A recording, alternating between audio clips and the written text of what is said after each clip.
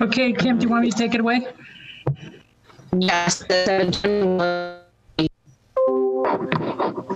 Oh, I think we lost Kim.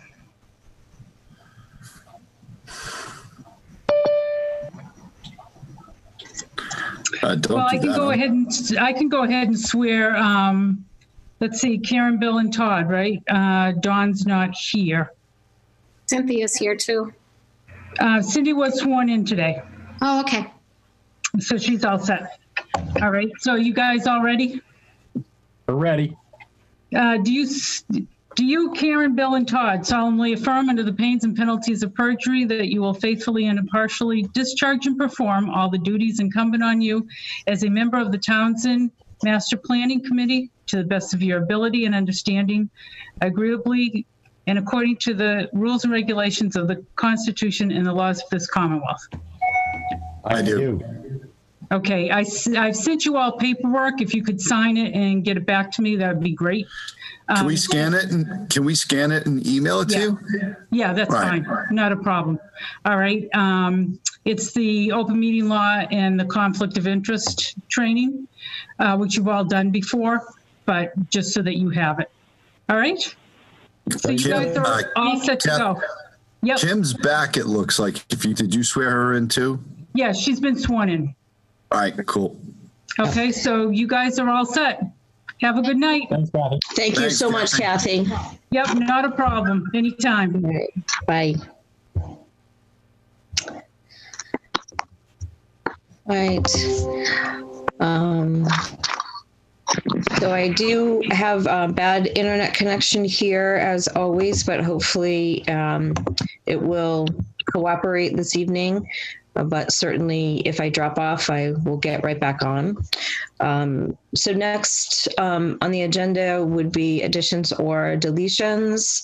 I do not have any other than a sort of a point of order that Cynthia Donovan Schuster remains, a member of the committee. She is, I know, trying to join this evening as well, so I'm sure she'll pop on in a bit. If we could, oh, she's here. Wonderful. Thanks, Cynthia. So if we could just do the roll call, just so I'm sure I'll say who I know is there from the committee. Todd, Bill, Yes, Karen, Yes. Cynthia, and as guests, we have Chaz and Laura. Do we have any other? Okay. Kim, there's somebody else there by phone too. Yeah. I Okay. don't know who that is though. Hartley or Jerry, could you please let us know who you let in by phone so that Cynthia can record their attendance as well? Kim, it's me, Andrea. Hi, Andrea. Okay. Hi, Andrea. Wonderful. Was she sworn in? Yes.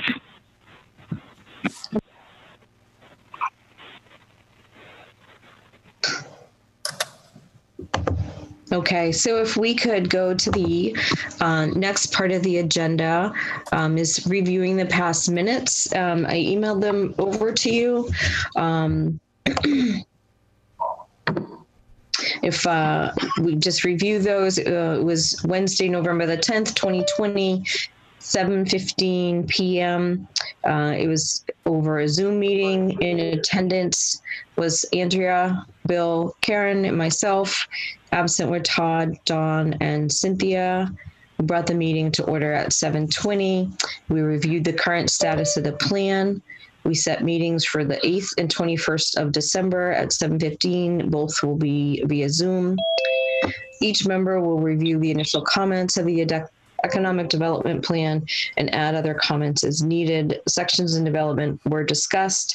Karen will work with Todd on the water section. Bill will reach out to Veronica on conservation. Kim will prepare a draft letter to FXM on the requested, I had in my notes meeting, but if someone could help me on that. I think we were requesting edits, not a meeting. Well, that's what I thought, but I had written down meeting. So was it revisions or edits? Yes, it was revisions or edits, but it was not. Okay. Edit. Yeah. Okay, so I'm going to make that correction.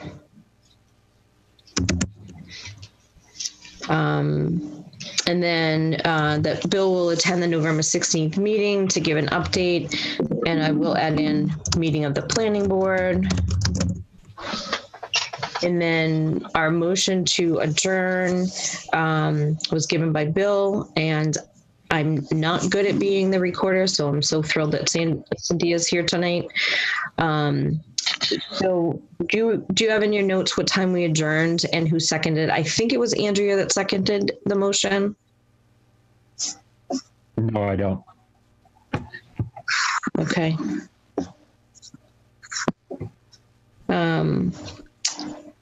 I'm guessing that we would be able to get the time that we adjourned from Hartley or Jerry from the recording itself.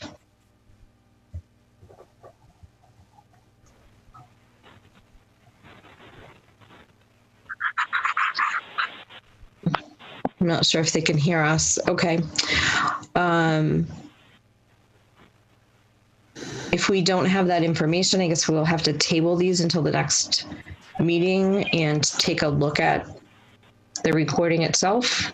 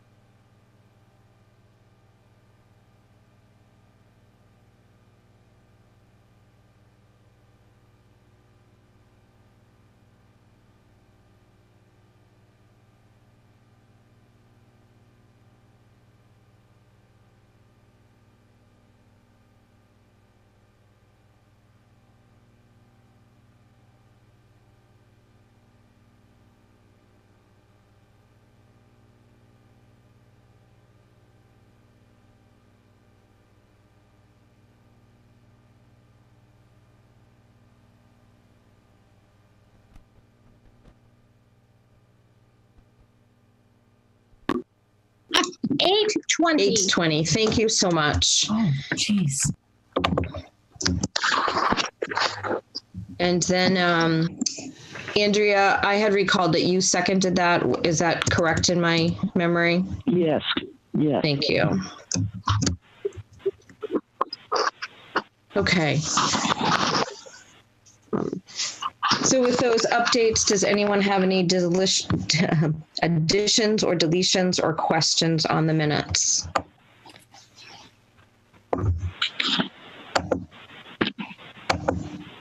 Okay. Hearing none, I'll go ahead and mark those final and get them to you for your files and to Kathy as well.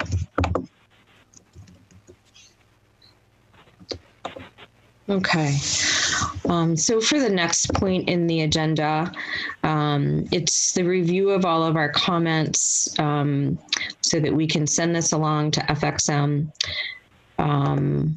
So Bill, I know that you had gone into the Dropbox.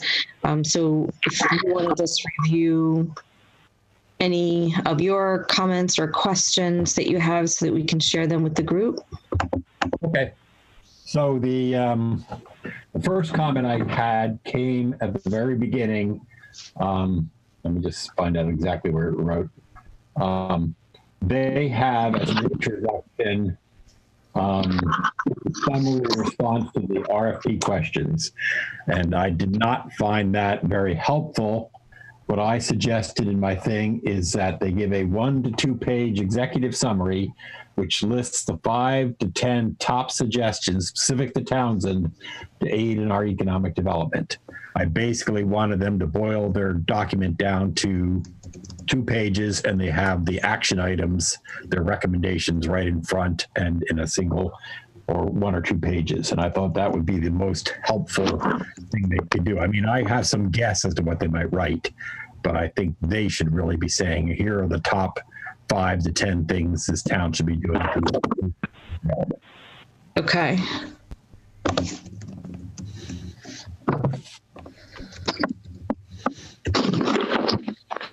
And then any particular changes that you wanted to add or comment on throughout the document? So throughout the document, I wrote little things at the end of each long section where they give a data dump. I want them to add a summary paragraph saying, in this section, we discuss this, and the bottom line is, I want them to summarize everything and have a bottom line for, I do not want sections with a whole bunch of information that just end with information. Every section should end with in summary, this is the bottom line of this section. Okay. And I sort of put that same comment in multiple places in the document.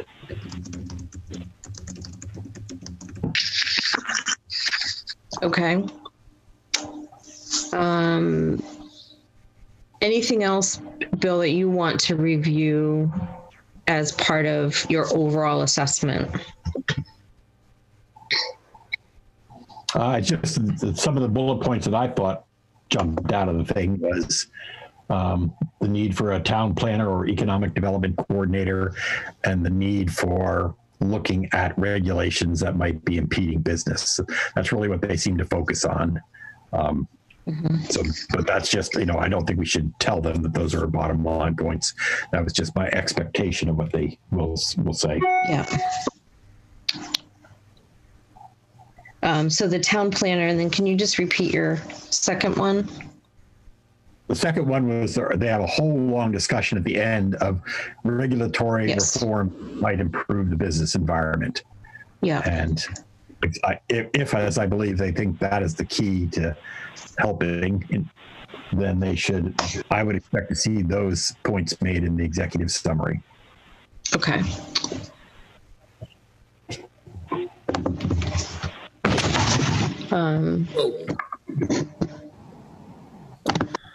So, Todd, did you have any further comments, questions? I know towards the end they start talking about the water pieces a lot.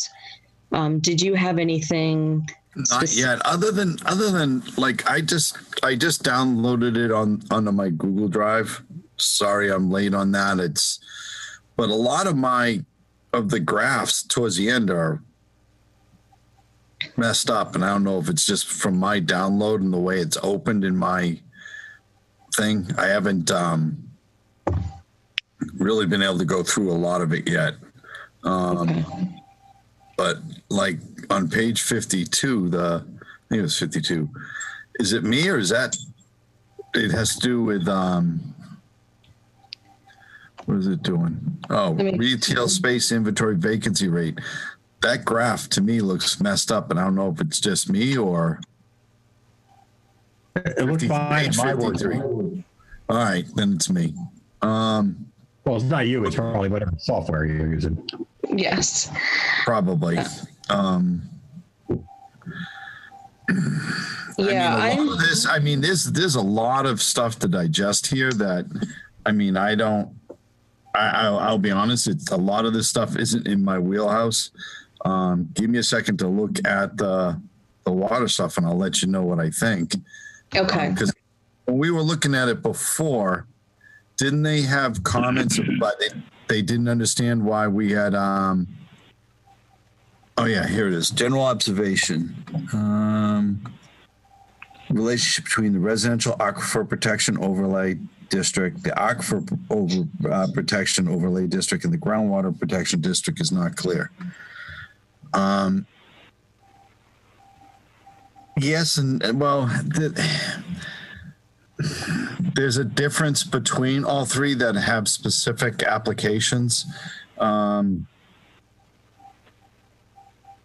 So I'm not sure why they pointed this out. I know for a fact that I know of at least 5 or 6 other local communities that have all the same sort of setup.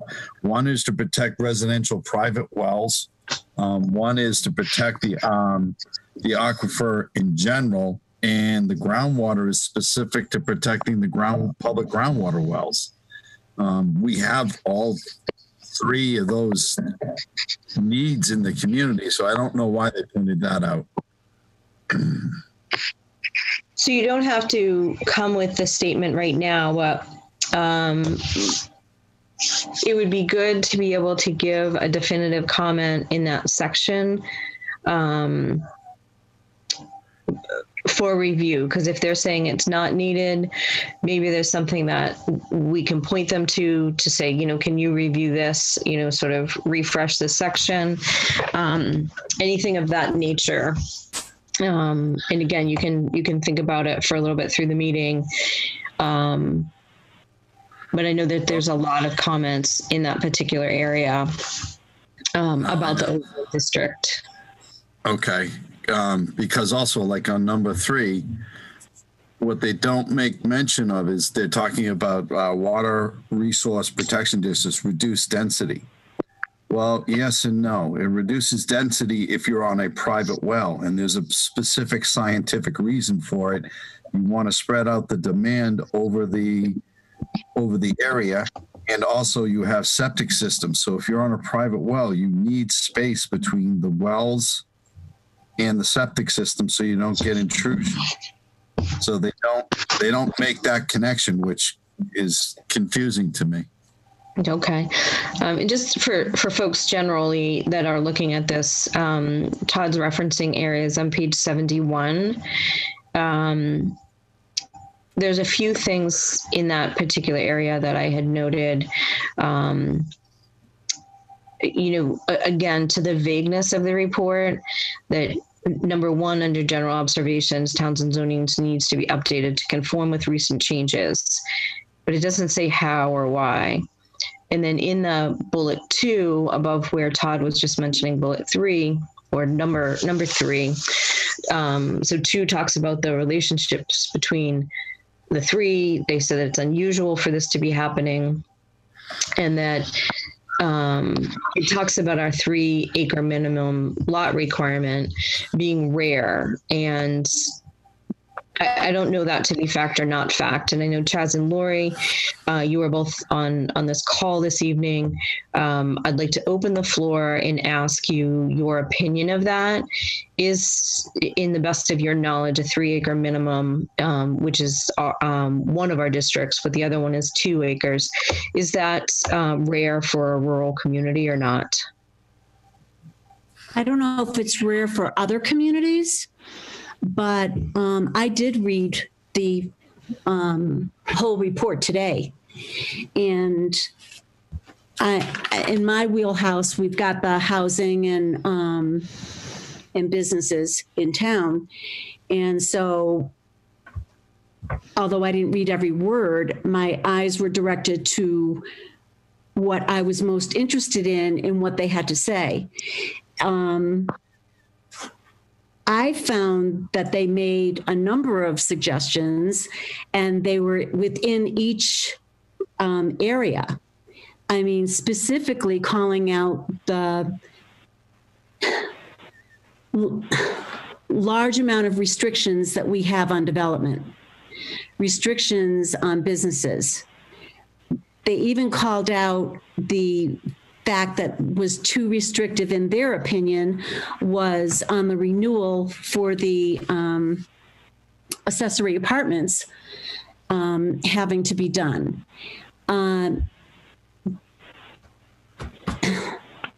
As per the federal government, we have a shortage in housing. And we also are seeing a lot of our small businesses go out of business. There is not local help or support in any of our bylaws that are helpful to a new business owner or even to someone who wants to develop here in town.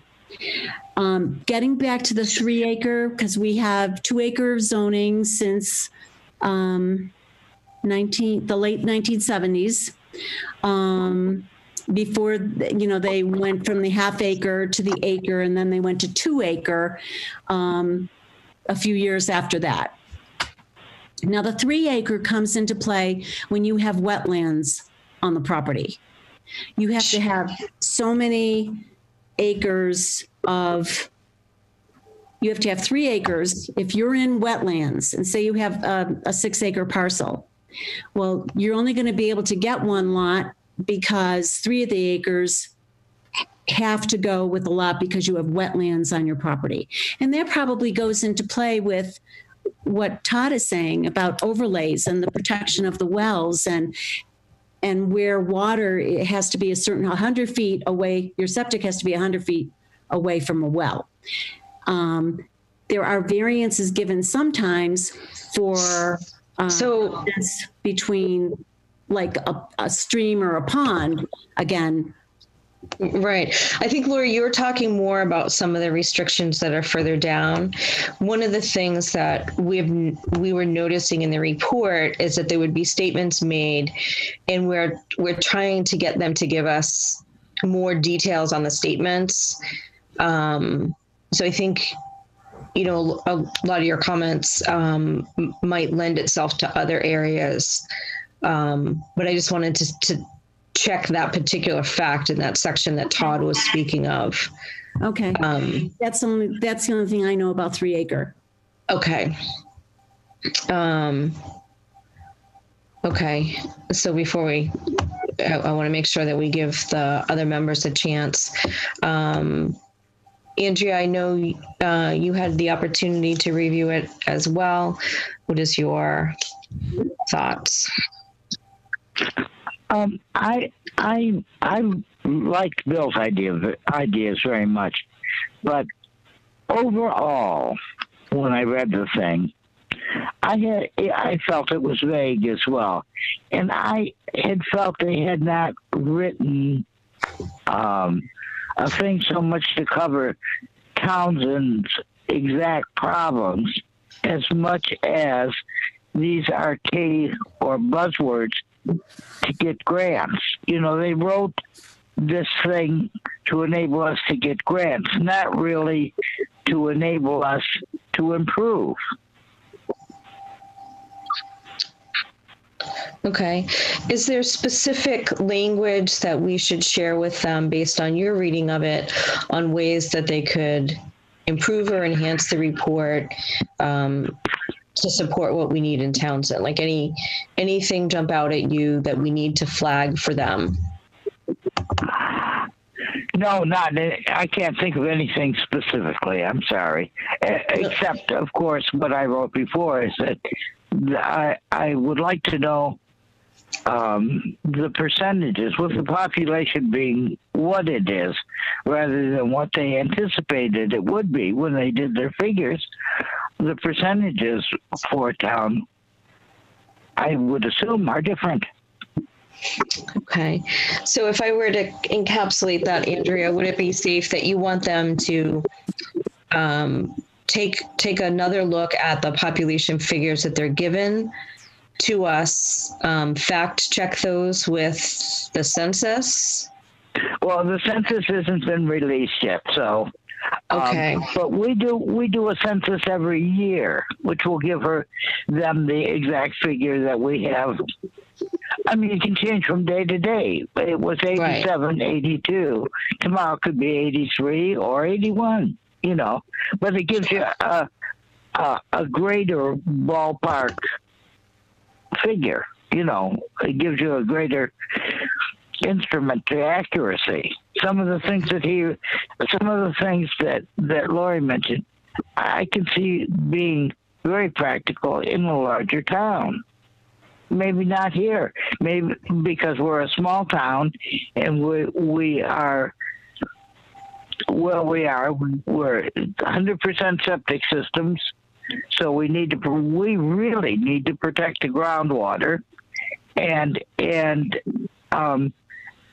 to make it more user-friendly to do various things, just with businesses and all, just isn't there. Besides the fact that the greatest reason that small businesses fail is because of poor financing, not because of town rules. Well, we can agree to disagree. Laura. Okay. Laura. Yep. Remember, we do need to let the members of the master plan committee talk and have their meeting.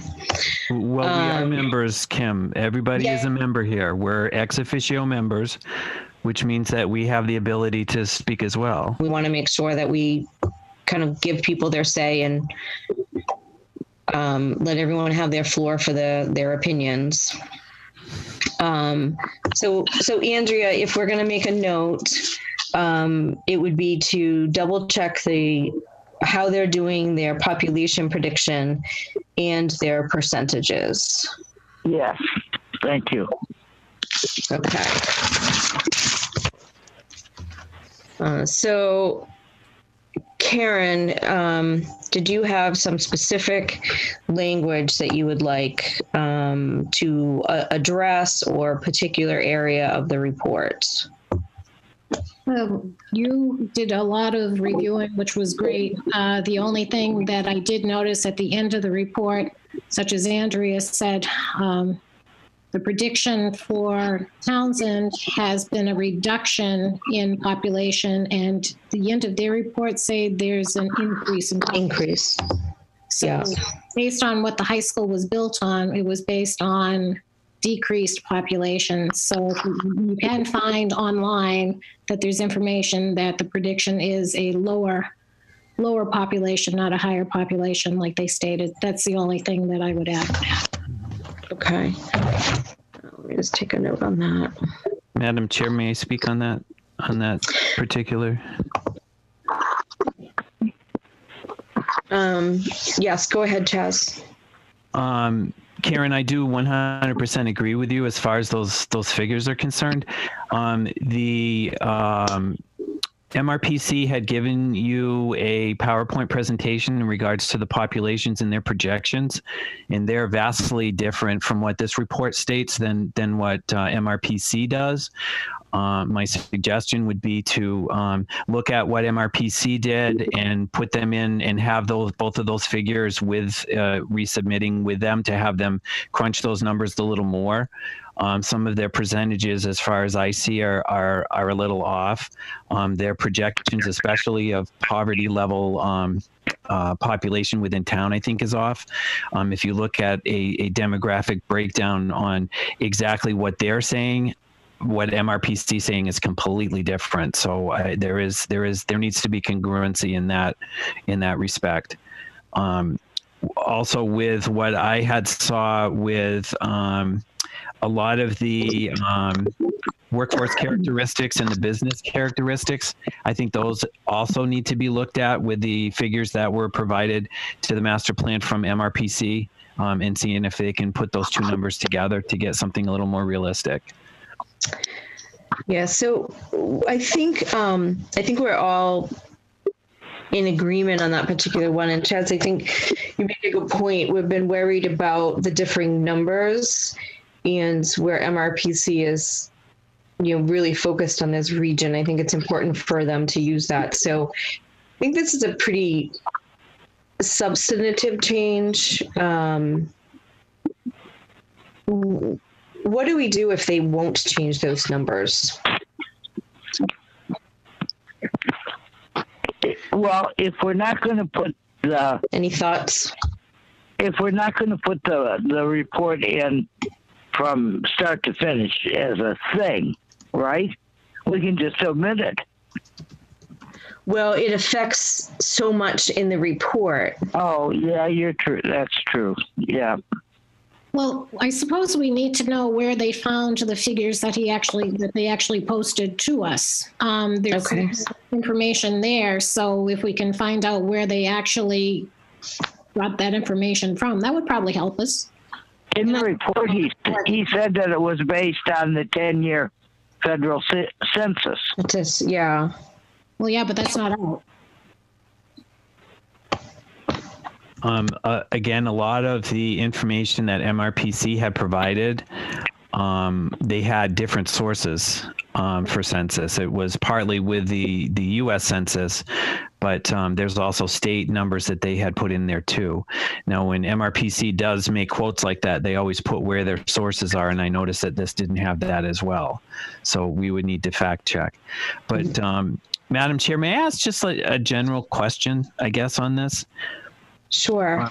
Was there like an MOU, like specific? I'm kind of looking at this right now at a 20,000 foot level, and it sounds to me that what you guys are looking for the information may not be what they're thinking that they need to provide to us. Is there any way that,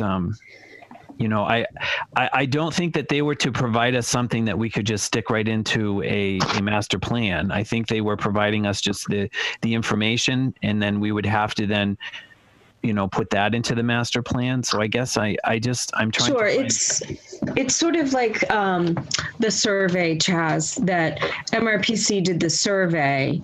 The survey becomes an attachment or an addendum to the plan, right? It's information that informs the committee on what to pull. But I think the notion would be that any information that we provided would be part of the package, but that we wouldn't say this chapter is the economic development chapter and take their report and plunk it in there. Right. We would take the information and move it. The worry, at least mine, and I won't speak for the whole committee, is that if we can't articulate and understand where they got their numbers, how they got their numbers, how they're drawing these conclusions, it's really hard to put any of it in the plan. Right. And I think that's, part of what Bill said, and some of my notes are you start to read this report and it's very, very fluff. So, for example, in there it says, we need an ice cream shop. Well, that might be illustrative of something that they're thinking, but that's not something we can move over into our plan. One, we have two. So how does that help us? And then they talk a lot about, when I was asking you and Lori about the 3 acres, well, this is rare. Well, where do they know that from? How do they know that? Yeah, and that's what and that's exactly what I mean by when I'm saying where their focus is, because our town is completely different than a lot of other towns. In the planning board, we kind of we narrowed down, I think it was 8 communities that were somewhat similar to us as far as population and demographics and all of that kind of stuff. But even of the 8 ones, they're completely different. So the reason, yes, it is possibly rare, but are the other communities that they're comparing us to have sewerage, for instance? We don't have sewerage, so we have to be careful of that. So that's one of the reasons why we have the 3 acre. Right. And that was part of when we were reading it, saying, well, some of this information seems like it's boilerplate, and that was a term that we've used a couple times. And that's why we really have taken the time to go through this, to ask them the questions. There's several spots where something, where did you get this? What do you mean by this? Where's the backup to it? In that, I feel that you should have that backup. You guys should be able to ask for it, and they should include it in there. Yeah. I don't see why they shouldn't have. But I also think with Bill, I agree with you 100%. This needs to be condensed. This is like a Charles Dickens novel in some respects, and it doesn't necessarily need to be like that. We need this for our master plan. We don't need this for anything. We're not going up for a literary award for the town here. Right. And I do understand, from being on the other side as a consultant, sometimes the report and the data can be very detailed, but you always have a very short, sometimes not 2 pages short, but a couple of pages of, these are the key points. This is the information. This is where you'll find it. This is the why and wherefores. But this document, just you go to read it, you can't come to your own conclusions based on data that they provide. But before we get too far, I don't want to leave Cynthia out of the conversation. Just any, gut reactions, thoughts, Cynthia, of things that you what came to mind? I found it overwhelming. Can you hear me? I can. Can you hear me? Oh, okay. I found it a little overwhelming, 70 pages long. and it didn't really give us any direction. I thought, it doesn't really tell us what to do with the data. Good point. And I think that maybe is connected to what Bill said about a summary with each section. Do you think that would help, Sin, to? Yeah. Okay. Much. Okay. The other question I had for the group, in Chaz and Lori, you might have some thoughts on this as well. But they talk about Greater Boston, and I wondered if that's really the right look for Townsend. Should it be, Middlesex County or Central Mass? And let me give you a few examples of that. So on page 38 of the electronic copy, it says the upward recent trend line reflects strong real estate development throughout Greater Boston, which may or may not continue into the foreseeable future. And then it has Townsend and it has Middlesex, but should they be giving more information on us, or is that okay? Are you all comfortable with that? Because they reference it again on page 66 of the document that says, according to CoStar, the 62 multifamily units and 3 buildings within Townsend, numbers that have not changed since 2000. At 2.6, vacancy rates are about average for the Greater Boston rental housing. Should we ask them to be saying, can you focus more on our area of housing or communities of our size, or do you think Greater Boston is okay for us to be reflecting on with this information? Madam Chair? Yes. I'm sorry. Go ahead, Chaz. No, well, that was Todd. Oh, Todd, sorry. I think they do that because we're in Middlesex County, and Middlesex County includes a large part of Greater Boston. And are they going to be required, since we are in Middlesex County, nobody knows why, are they required to mention it as Greater Boston, or can we just tell them that that's not really our demographic of what we're in the people that live here, and not to reference Greater Boston? Because I'm going to be honest, if we present something at town meeting, excuse me, and most of it, like you said, is got Greater Boston in it, or in a summary they mention Greater Boston, I think the community in general is just going to tone us out. So I would agree to remove that part, but are they doing that because we're part of Middlesex County? I think that maybe they're doing it because we're part of Middlesex County, but also because there are so many towns there that they can find many statistical comparisons to make. So it gives them a much broader palette than if they just compared us to, say, local, more rural towns. But wouldn't we have more in common with those local rural towns than we do with, say, Newton or some of the other whatever community? Oh, absolutely. I agree with you 100%. So I think maybe their focus on the data they're looking at, and that might be why the difference there is with the MRPC, Chaz, is because their MRPC is looking more like Central Mass area and comparing us there instead of as to Middlesex County.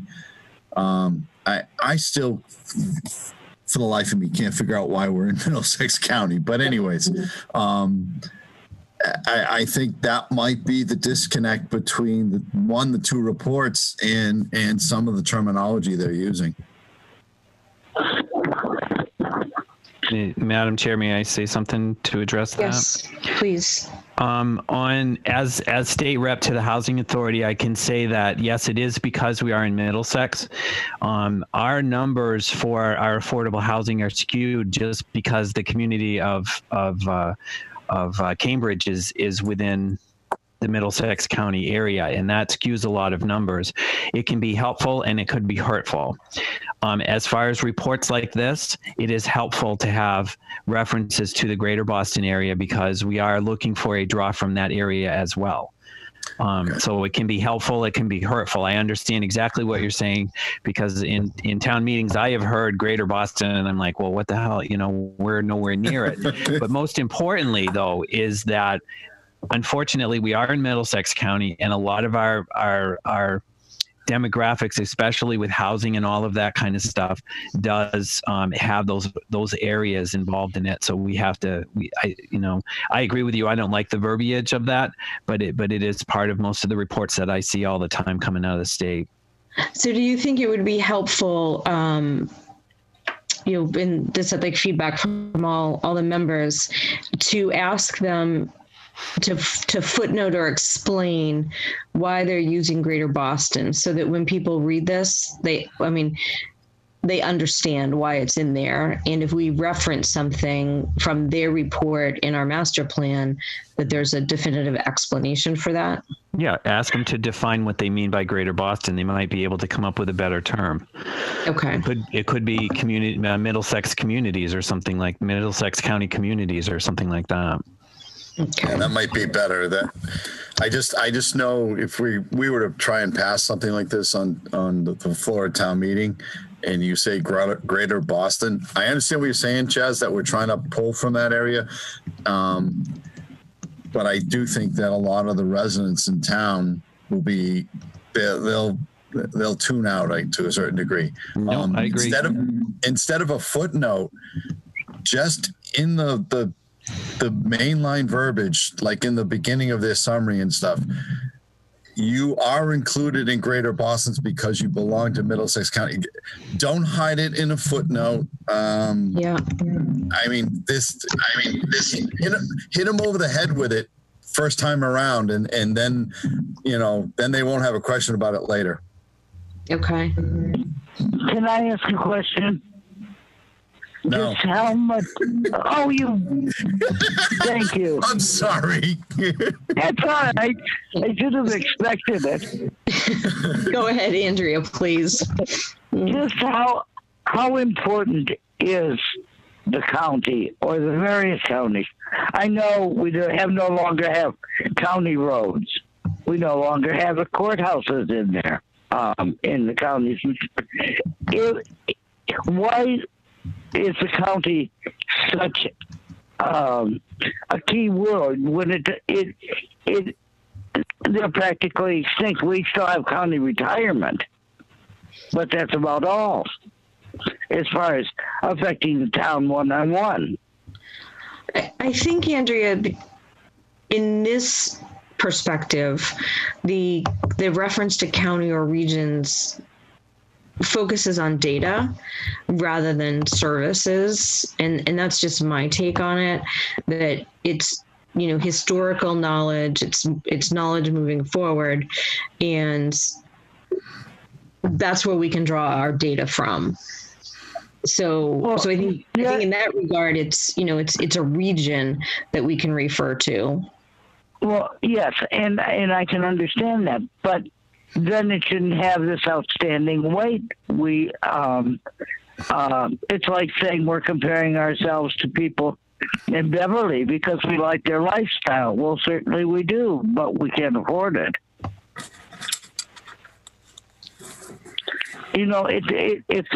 If I don't understand, I guess, why the county plays any importance at all, except for just a name for a place to gather materials from.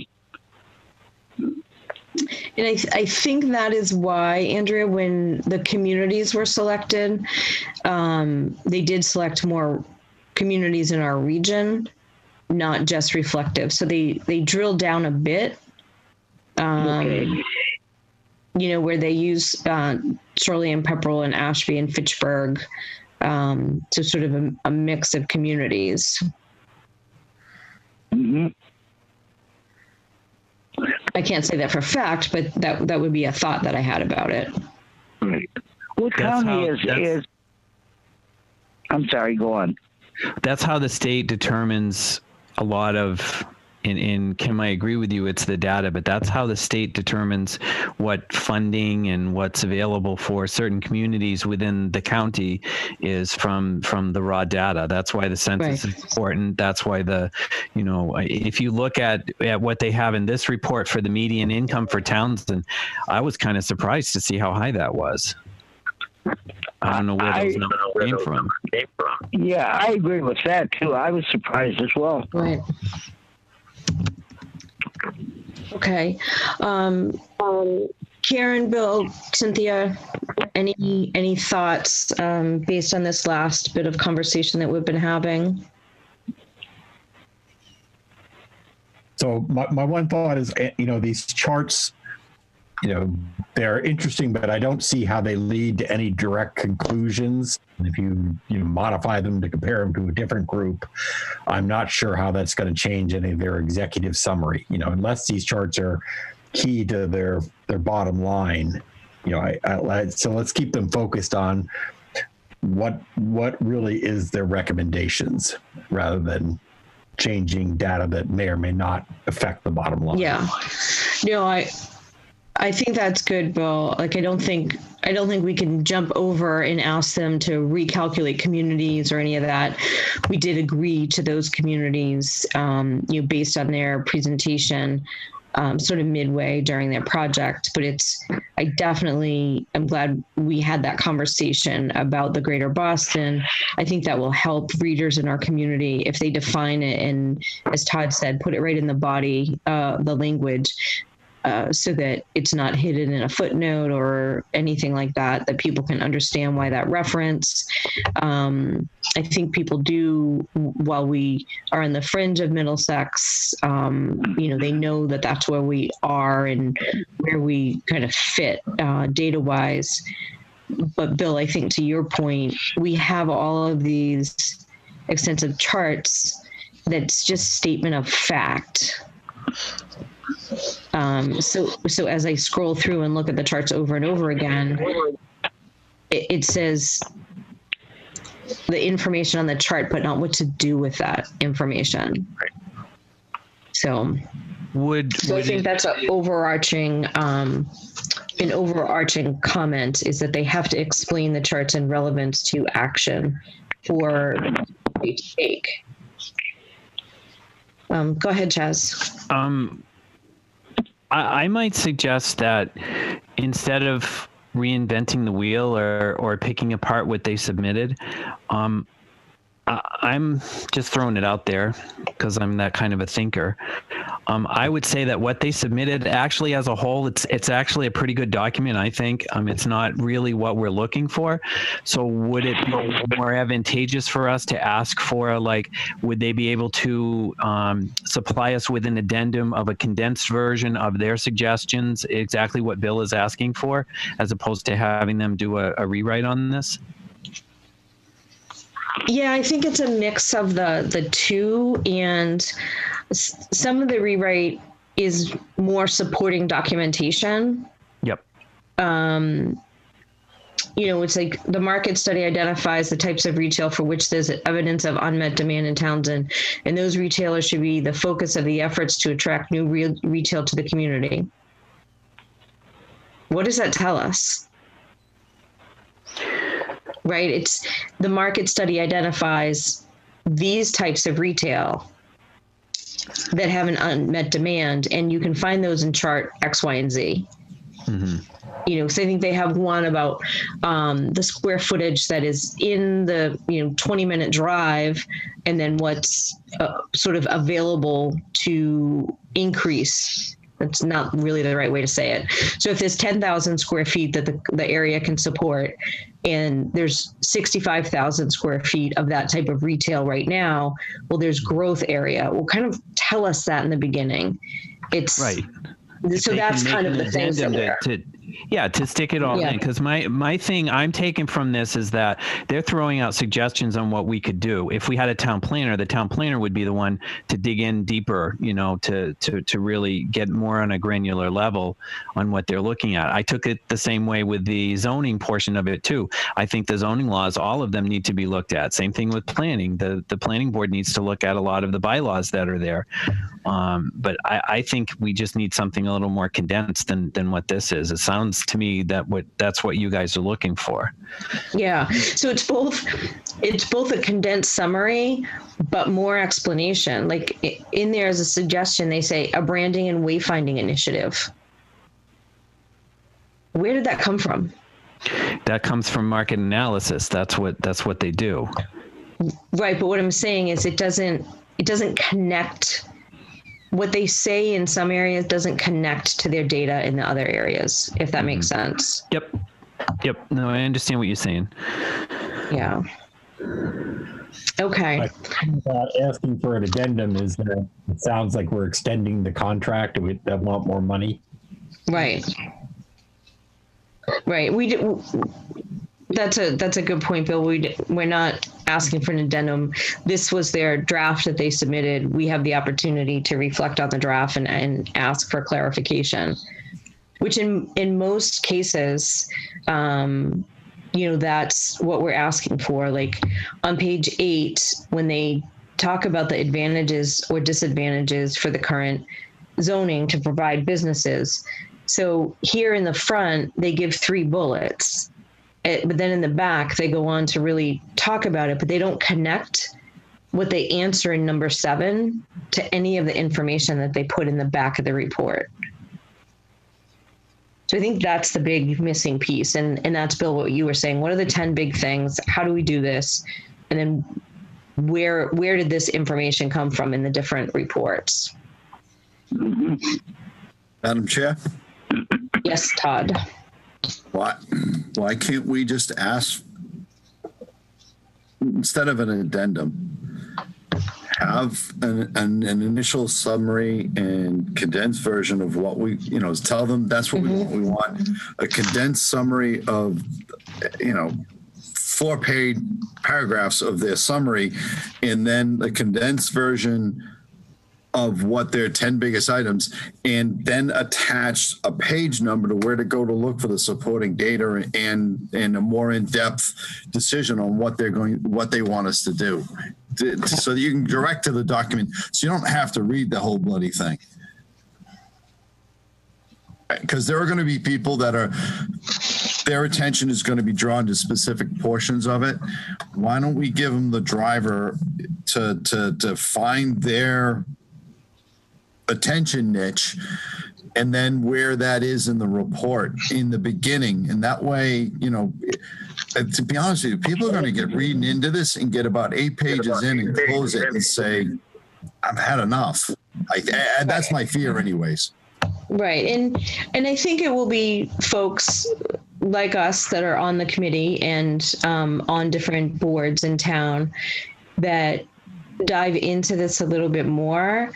But I think it does have to be supported with facts and details. Mm-hmm. It does have to have summary as to why this stuff is in there.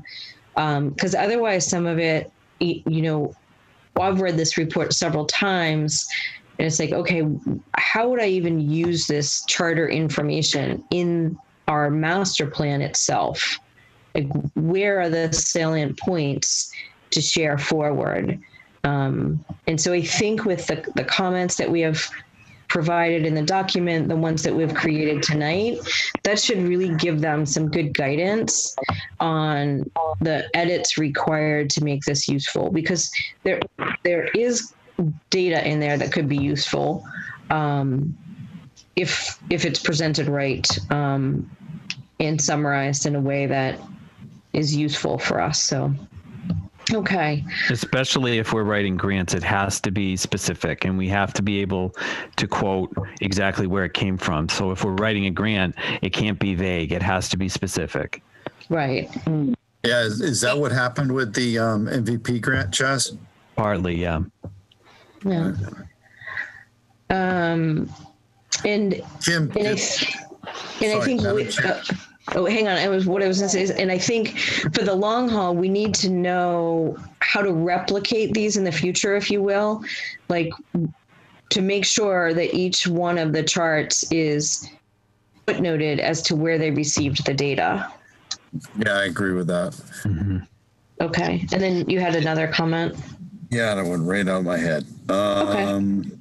If I think of it again, I'll bring you back. Okay.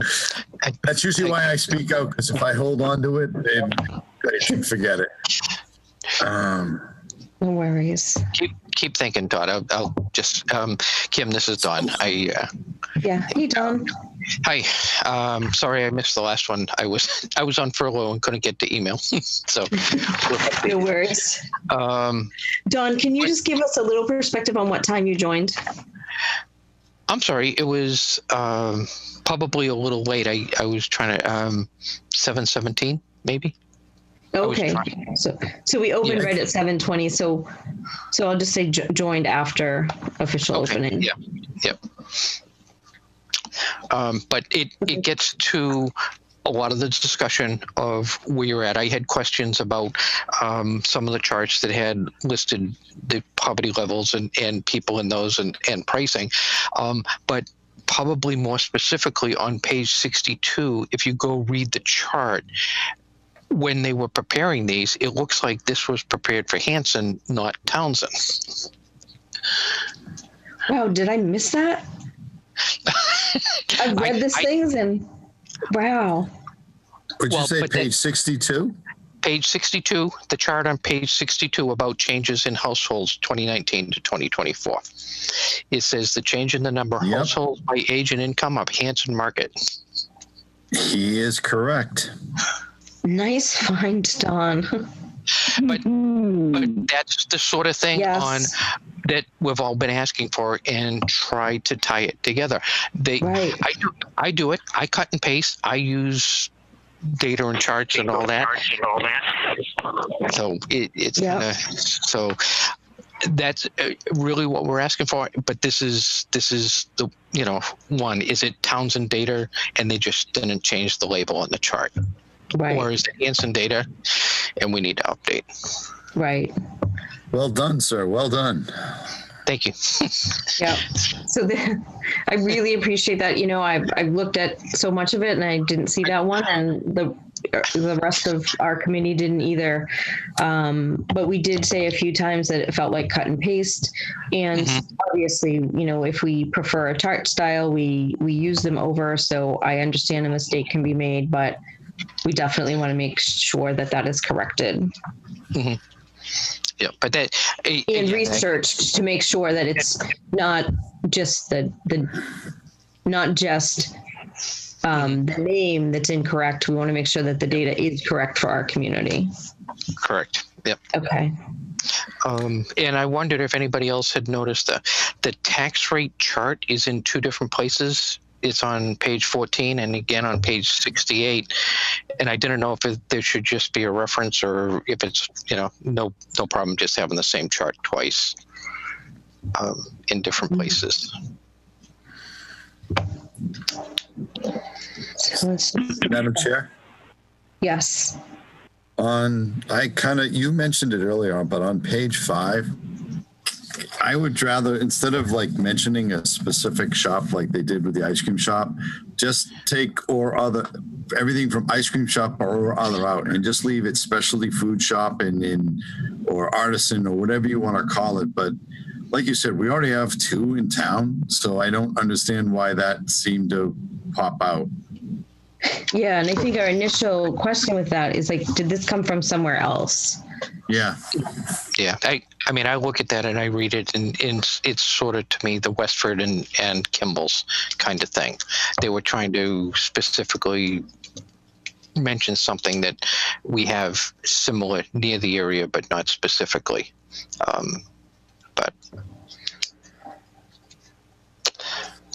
But yeah, it's kind of like it could be more generic. I read the first statement and it's about coming up with a unique experience and, an ice cream shop that has destination with mini golf or bumper boats or any of all that other. Well, that's what we're inferring, but they don't say those kind of things. Right. Right. We're reading into that, and yeah, exactly. It's kind of like this. It's everybody's. It's left open to everybody's individual interpretation of the statement of how they'd implement it. Yeah. So you just look back at 14, the fiscal comparisons on the tax rate. Mm-hmm. And so in some spots they talk about, so this is two thoughts here. This is one of their tables that they didn't have labeled. Mm-hmm. And then sometimes they reference the labels and sometimes they don't. Right. Does anyone feel like they kind of rushed this, or wasn't as attention to detail as should have been, maybe? When did you get this draft? It does say draft. Excuse me, can I just ask a question? Yes, Laura. So it sounds like the way you're talking about how they wrote it, that you wanted them to tell you what to do, and rather than just giving you statistics and then looking at, which they do on the last 2 pages. I mean, they definitely have read the bylaws, the zoning. They've read how we permit. So, and they do give suggestions, and they tell you that you're out of date. This is out of date. This is not how it's done. And, but then I didn't pay much attention to the graphs because they're always outdated no matter what report you're getting. And this is dated as a draft December of 2019. Here we are in November of 2020. And has there been any dialogue with them as to what you weren't getting from them? So Laura, let's step back. I want to comment on something that you said. The back end of the report, when it comes to the bylaws, you are correct. It's very specific. I believe Judy Barrett wrote that section. She was a member of the team. She's very well versed in that area. While we do have some questions about it, that's very detailed. So that was one question of the questions that they had to answer. So that's where there's a little bit of disconnect, that has some concrete suggestions. It points to things. It talks about, other communities, whether it's worded in a way that is perfect or not, that's debatable. But yes, they did do that. The other part that is less detailed are some of the other questions that we had asked them. So that's where I think many of our questions come to play, and why we're trying to get more information. So as to the timing, it was submitted the end of last year. We met on it in the beginning of the year. We had a PDF copy. Our initial inclination was disappointment. In general, people were not happy with the report. We talked it through. I think Andrea was like, let's just reject the whole thing. And we were all like, yeah, let's do that. And then we're like, wait. And I think Bill kind of talked us off the ledge and said, well, let's see what we can do in terms of, going through it, reviewing it, and giving them some good examples on how they might improve the draft to bring it to its final fruition. So then they sent the document in Word so that we could do some track changes for them. That brought us to March. I was actually on vacation commenting on the report. When I came home, Lori, that's when everything got shut down. So there wasn't a meeting opportunity. Then, as you know, there was questions about our status. Then we were starting to meet again, and Zoomgate happened. So we just were able to have our last meeting a few weeks ago. So through Adam Costa, we sat down with Chaz and Lance and Karen and I, and Adam has spoken to the vendor to let them know our status and what we're working on. Okay, I knew most of that. I guess my question was, when it was sent to you as a draft, did they offer to sit with you, like to go over with you? Did they do a cover email saying? No. Okay, so that was a question I had, because I think I would have asked for a meeting with them, because you seem to have so many questions about it. Rightly so. That's just too bad that couldn't happen. But I'd like to say something else about the branding. Everybody reads things differently. And so when I read that, I understood where they were coming from, because like Chaz said, they do marketing analysis. And basically part of what we need to do as a town is sell the town to others who want to come here, whether it is just for business or an attraction or the historic. And when I read the branding thing, I thought, well, okay, they're not telling us how to do it, or what to do, but they're giving us an example of what to do. So branding in Townsend would be like, what is the first thing that comes to your mind when you think about Townsend? For me, it's antiques. There's people that come from all over the world to 2 antique shops in town. They don't know anything else about Townsend, but that it has antiques. We also have a lot of historic homes here. So there are opportunities. It has to come from the town, though. And he's right. You need to have a town planner. You need to have staff that can do these things. And other towns like Southborough, that is about the size of us in population, but much smaller in density, has so much to offer. So there are ways of doing things. So we just need to have the vehicle to do it. I think if we really, look at the document, you're going to see a lot of things that are going to jump out at you that the town could, should, can do. There was another part that jumped out at me, if you're talking about water protection, is the stormwater protection, in how our bylaws are so far behind on the parking spaces and the size of the spaces, which are detrimental to stormwater protection. It says it right in there. So it's not a total waste. No, in that, Lori, we're not saying it's a total waste, and you are definitely referencing the area of strength in the document. Like you said, Judy, I think did a really good job with that, and she makes some really good points.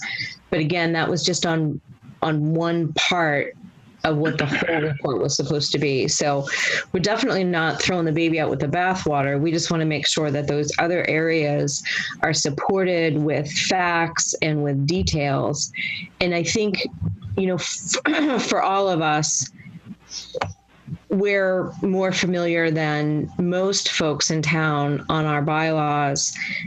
The section that you're referencing right now on the stormwater, that whole write-up, we can go to our own bylaws and look that up. I think our questions are some of the other information that they're using that we don't know where it came from.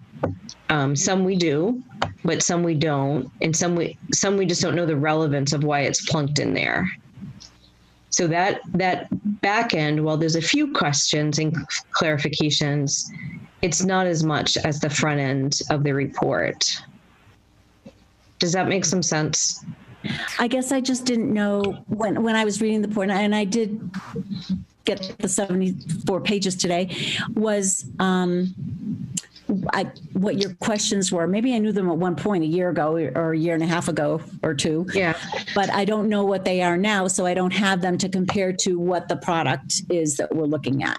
Okay, so the questions that we asked are summarized in very, very vague comments on pages 4, 5, 6, and I think it might go as far as page 8 and 9, but that's it. So there's 5 pages on the questions that we asked, and then there's 70 other pages.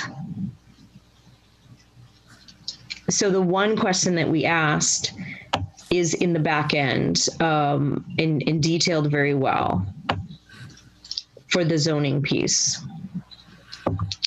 So our question 8 was, are there zoning changes required that would promote businesses while maintaining the rural nature of the town? And that's where they did a wonderful kind of analysis. They did a lot of research for that particular one, but the other ones, not so much. Some of our questions, Lori, were just answered with 3 bullets. So that's where there's that variance in their own report. And so it's not to dismiss what they've pointed out, and they're correct. And I think from an environmental standpoint, there's much more that we can be doing with parking that's not even listed here, but that's for the future, right? Is they can't give us every detail on how to improve that, but they did address that. It's the other things that they didn't address as much, and the other data points that, you know, like you said, they're incongruent with other data that we have. We have to have that fixed. Yeah, you need to ask them. Yeah. Madam Chair? Yes, Todd. In reference to some of what Laurie was referencing, my major disappointment was when we sat down and we went over the different proposals, and they were there when we were telling them they were chosen. We were pretty specific about what we were looking for in this report, and you know, the direction that we wanted it summarized. We wanted specific action, things like that. And I don't feel that's what we got. And I think that was my main frustration when we got that huge PDF in the Word document, was it didn't meet what we told them we wanted. And I guess that was my main frustration with it. Laurie, we were really specific about what we were looking for, why we chose them. They, in their examples, they had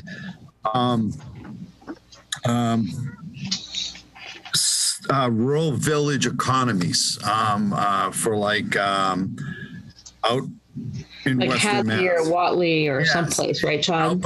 Out by there was one that they did that was out by Tanglewood, and I forget the name of the town, but it was specific to draw off of that and develop a small village type retail economy. Almost, we mentioned, I think I might have mentioned, sort of like North Conway Village is like. You drive through, you've got a main road, rural road, two-lane highway, but you're able to develop it that way.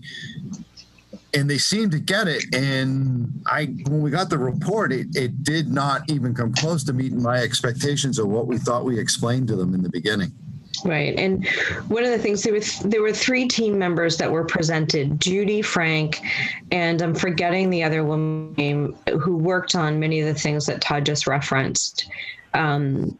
So I think that sort of is a missing piece too, is that the influence of that person's experience seems to be lacking with our report, which I know, things change within organizations, and they might not have access to the same talent when things begin and when they end. I understand that.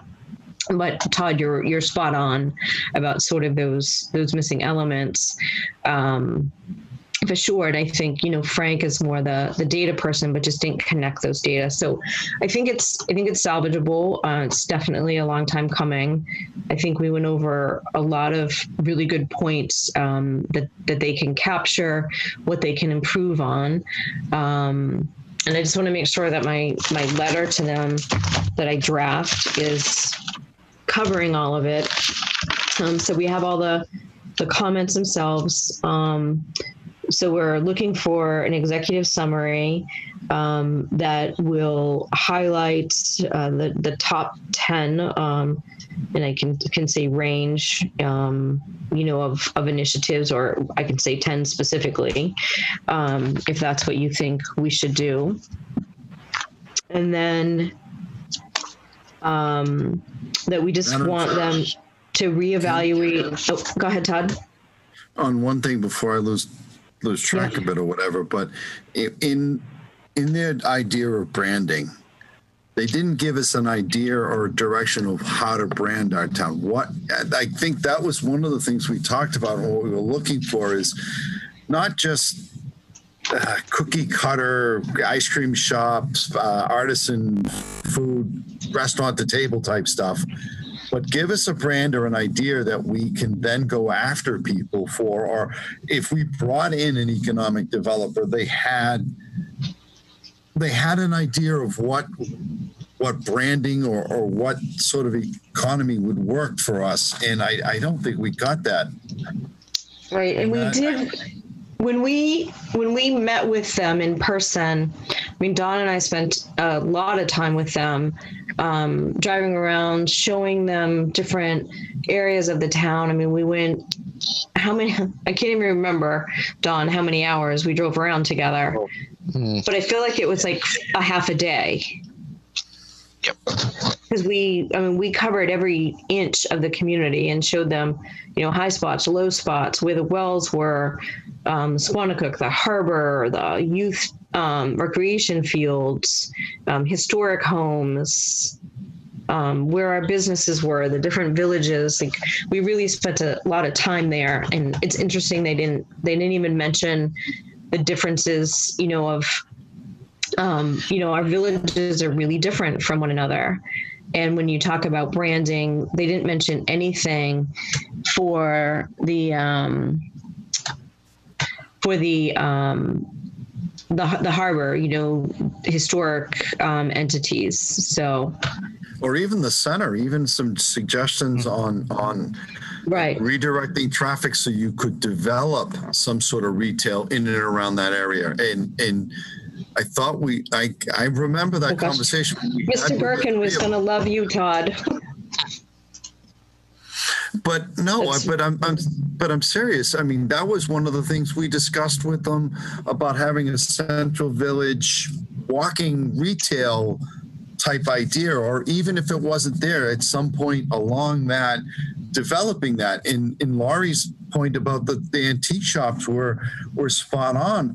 We mentioned those, and that could we use those as a foundation and build other things off of them. I think we mentioned like artisan things like blacksmithing, knife making, glass blowing, developing that sort of rural niche type stuff, and I don't see that in this report. I'm sorry, right. I just don't.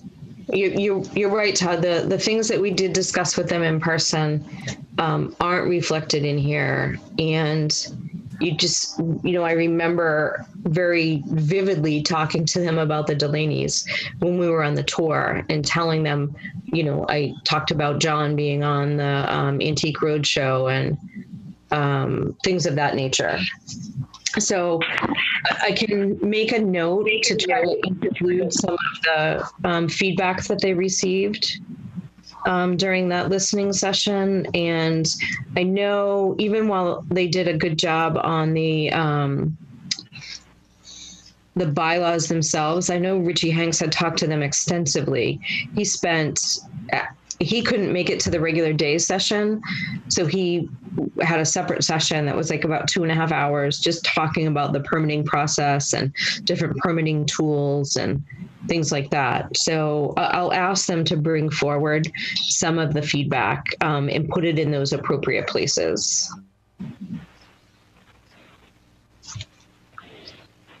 Okay. Jim? Yes, Andrea? I was just thinking, one of the reasons maybe that they left it in certain spaces fairly vague is to give us wiggle room. Like Lori talked about antique dealers. Well, the bottom is out of antiques. It was very nice. It was really wonderful for a while. But today's younger people don't want that old stuff. They want all new stuff.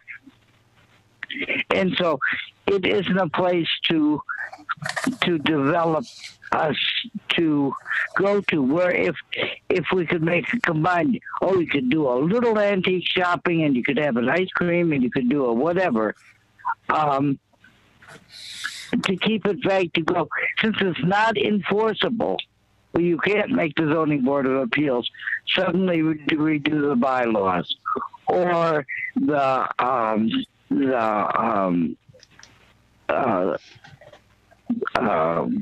coordinator, land use coordinator, suddenly become a property developer.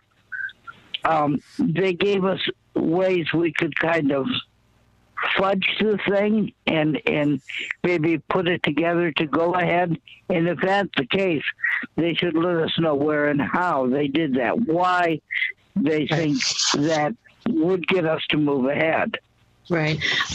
To that point, Andrea, I thought that they would have taken the survey information that we gave them and combined that with the interview information and kind of put some of that information in there. But, we can certainly pull forward some of our survey information if they can improve on those other global areas. I think we should be in good shape. So we have discussed. Oh, go ahead, Andrea. I love Townsend. I've been very, very happy here. Extremely happy. I've never wanted to live anywhere else. But the reason I like Townsend is because it's nothing. It's got beautiful waters I can go on or not go on. I don't run into tons of people. I can see a little crowd on Thursday nights if I want, run into old friends and talk. I can be involved in my government. I can do any number of things. Instead of trying to make Townsend a dynamic place, I think we should make it, this is just the comfortablest place in the world. Okay, slip off your shoes, put on your bedroom slippers, and walk around. Nobody will say anything that you've got those on. Point, Chairman, to Andrew's point on that, I, to a point, agree with you. However, it makes the town financially unsustainable. You have services that you need to deliver. The prices for those services aren't going down. And what they are, but let me finish. Yes, please. I know. Yes. I'm sorry. Yes, sorry. Andrea. Todd has the floor. Go ahead, Todd. Yeah, I apologize. I think that, we worry about the tax rates and stuff like that. The only way I know to stabilize that and reduce the impact on the individual resident is to develop some sort of local economy so that you have a different tax revenue. How many times have we heard at town meeting, I can't afford to live here? The people in your circumstances, Andrea, that they can't afford to live there. Their children that have, families that have been here for a couple of generations or more, their kids are moving away because they can't afford the taxes or what have you. We can disagree on that part of it, but the only way I know to make a community financially stable is to diversify the revenue that comes into that town. A big part of it too is the kids. You don't have things for them to do or employment for them to do readily available. It was a big conflict for us when my kids were growing up. So I get what you're saying. I love the rural sleepiness of our neighbor, our communities, of our community. I raised my kids here. I love the town. I wouldn't fight as hard for certain things in this town as I do. God wish, my wife wishes I wouldn't. But I think that if we really want to find that stable part, we've got to do something to develop a better local economy. Otherwise, we're just gonna. Look what's happened to Ashby. Their tax rate is even higher than ours, and it has a lot to do with their inability to capitalize on what they have and develop some sort of localized economy. And that's about all I got to say. Thanks, Todd. Go ahead, Andrea, for one final one, and then I do want to review the list. I agree with what I was trying to say was that I agree with Todd in the sense that I'd like to encourage comfortable things, for people to make it a destination they could come and go fishing. We have beautiful trout streams. Come and, that rather than trying to sell it as a dynamic place. Yes, the taxes are high and they've outpaced some people. When we bought the house here, we bought it because the tax rate was the cheapest around, and the house prices were the cheapest. Water at the time we bought our house was $5 every 6 months. Yep. For the base but the charge. regulation. But I'm talking this time. Yes, ma'am. The thing is that hiring property managers and everything aren't going to end the problems. That's going to raise your taxes more when you consider you hire one person just starting out. You spend, besides their salary and everything else, $22,000 on health care. We have to find an answer. Remember, no matter what this says and no matter what we put forth, this is to get us grants to do some of this business. This is not enforceable. You can't say, oh, gee, wonderful idea, zoning board. Get busy, change all your things. Planning board, take this direction. This is what we want. Stop directing us the way you're going now. No, they're not going to do it. They don't have to do it, and they shouldn't be forced to do it. It's not. Remember, it's a very practical, lovely little thing to have, but to some degree, it offers us an opportunity to maybe get a chance to do something, but does not force or cause any legal binding to anyone at all. So we can write this and make it perfect, put it out, and things are just the same as they've always been, and will stay the way they've always been. Then why are we beating our heads over this? This is supposed to give us direction. Hang on, Todd, Andrea. I said Madam Chair first. Yes, Hang on. Let me just interject. So this is great and wonderful conversation. I want to make sure that we stay focused tonight on what we need to get over to FXM. Right. I'm sorry.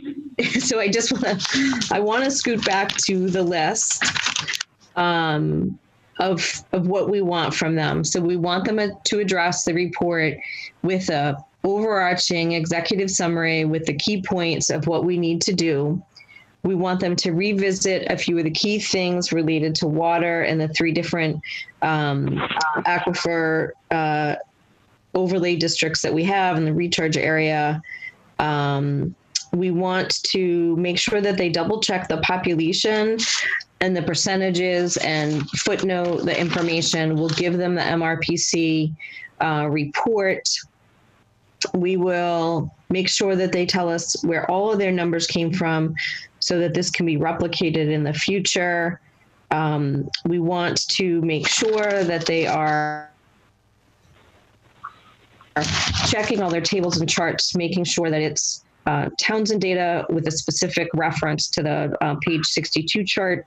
We want to ask about the duplication of some of the information with the tax rate.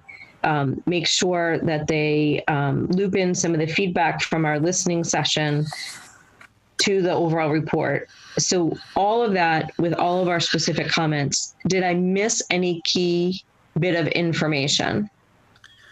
What about, Madam Chair? Yes, Todd. What about the idea on a better defining of the branding?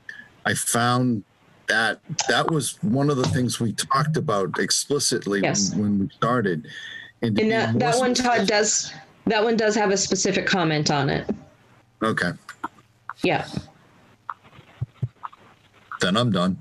Okay. And I love our conversations. I think we've, created a lot of interesting thoughts, and that I think that we're getting them captured in the overall plan, whether it be from the survey or our input. So the conversations are not lost on me. I just want to make sure that we get everything back to FXM on this particular report. I go down way too many rabbit holes, so keep me out of as many as you can. Yeah. We all can fall to that. So not a problem. So if we're good with that, I'd like to write up that letter to them. If I can ask one person from the committee to read over it for typos and things of that nature before I actually officially send it, I believe we can do that without being in violation of open meeting. We're not making a decision. We're just making corrections. Anyone want to volunteer for that second set of eyes? I certainly can if you want, Kim. Awesome. Thank you, Bill. I would, but I don't know if I am good at the proofreading. All right. You and I, well, me specifically, I should be in the poster children for the need for internet in the internet desert of Massachusetts, because I just keep getting my unstable internet. I mean, not Massachusetts, right here in Townsend. I'm part of that little group that has no cable. I thought we were getting close to fixing that. Half of my notes say lost connections for a few seconds, lost connection, because we're out in Mason, and I'm like, oh my gosh, but we're getting high speed on December 1st. Wow. But I thought you guys, I thought they had come to an agreement and they were starting to put poles in and run line. We'll see. Yeah, it is. Oh, you? Oh, okay. Out this way, yes. Yeah, we'll have to see, because I've been without it for forever, but that's okay. We can fill in notes if you missed anything, Cynthia, but thanks for taking them. And so with that, I want to make sure that we've captured everything. I don't want to go down the rabbit holes, but if there was something pressing that we did miss, let me know. Otherwise, that's what will go in the letter. Bill will review that letter. I'll get it off to them. And we still want them to have it returned to us so that we can review it on the 21st of December at our meeting. So the ask would be to have it back on like December 17th. That would give them 2.5 weeks. Is that good? It's okay by me. Sooner the better. Okay. So then other sections and updates. So we had talked about last time, not that the planning board has the survey. They now have this report. Beth has had this report. Anything else at this point to go over to planning board? Okay. The assignments of work to be completed. Karen and Todd, do you want to just update everyone on what has transpired since the last time that we talked? Sure. Karen did type up a draft for me to kind of go through and edit. I got to thank her for that. I did write up and change a decent amount of it. And a lot of the stuff is going to be what I'm what I specialize in. A lot of it had to do with the Water Management Act, the certain changes in it and what it means for us, specifically if we try to develop or increase anything. But as far as that final draft that I put together, I think it's good to go as is. Okay. Well, so right now we have that on the docket for the 8th to discuss the missing section. So yours was one. So if you're good with what you have right now, for that to be sent to everyone, that's great. If there's anything that you think of, obviously you can add it, but I can, with you and Karen now, yes, go ahead and send that to the other members for review. You guys are good? Okay. I'm good. How about you, Karen? Okay. So I can send that over right at the end of the meeting. If everyone could, in preparation for the next meeting, really read that. I've told Todd there's so much in his head about water. I do learn something new from him in most of our conversations. So if you can think back of the things that Todd has talked about, if you didn't see it in there, this would be our opportunity to ask him additional questions on the 8th and, add or modify that particular document. So that will give everyone a couple weeks to take a look at that. Bill, I know we had some emails with Veronica. We were just asking for information from her. I know she wanted like a template. I tried to let her know that she doesn't have to worry about the template, that we just need the information. Because it's every time I get something from, somebody to create one of these types of reports, not speaking specific on this one, but when it's time to put that final report together, anytime anyone gives me something, I'm stripping away any of the formatting that they've done in order to combine all the documents together. So I don't know if she sent you that or if you still have to interview her or if you want to give me a little update there. And the last email I saw was the one going back and forth about sending her, a template, and you said you didn't need it, and we sort of didn't get a reply. My thought is let's just send her some sample section that just says, here's a different section we've done. And because let's, I think that would prime the pump and get it back from her. So I guess what I'm confused about, Bill, is that she had the example sections from what Karen and Cynthia Dunn had on recreation.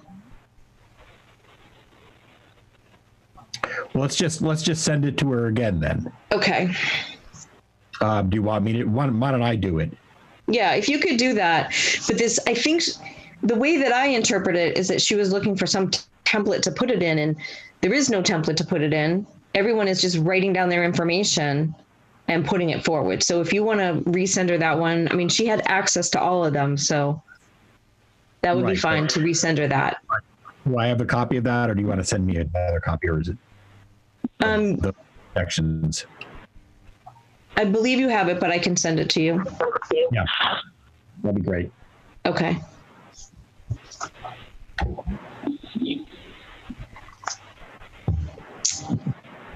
And then if we do have that in time, maybe we can review that on the 8th as well. Okay. We had talked about gaps last time. I just leave this as a standing item on there in case of anything that you've thought of, anything that you've seen. So any comments about gaps or that particular topic right now? Nope. Okay. So the calendar and deadlines, we do have the 8th and the 21st. Do you want to plan a January meeting, or do you want to wait until the 8th to do that? I'd rather wait. Let's see how things progress after Thanksgiving and see where the world seems to be at that point in time. Trying to project anything out too far, I think we can get into trouble with it. Okay. Is everyone good with that? That's good. Yeah. Yes. Yeah. Okay. Wonderful.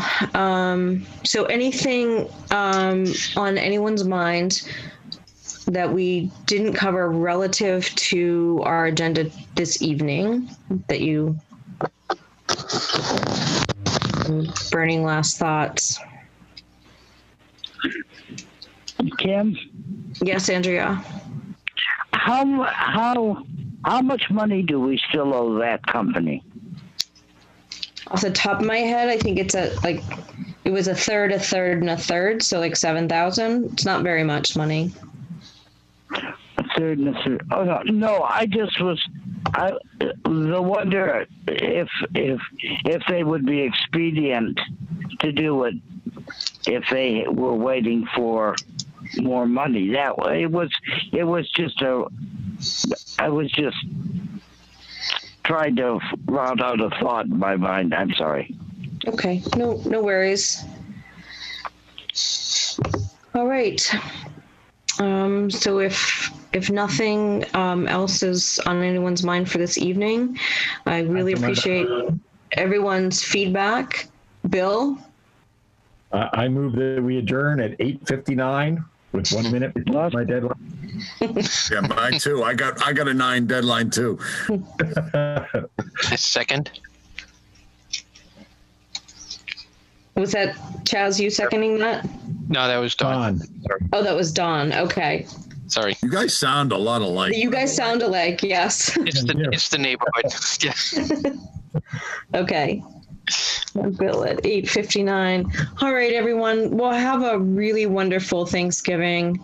I hope that you're able to enjoy the time, and hopefully a long weekend will do us all good, recalibrate us, and look forward to getting through the month after that and on to 2021. So thanks for joining us, Lori and Chaz, and Happy Thanksgiving.